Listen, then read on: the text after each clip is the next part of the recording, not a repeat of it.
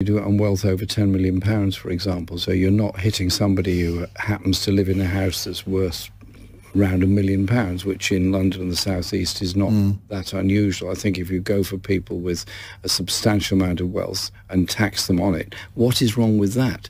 And I remember talking to the CBI about this. I was trying to persuade them what a good idea it would be to increase taxation, and they were all staring at me, lots of them.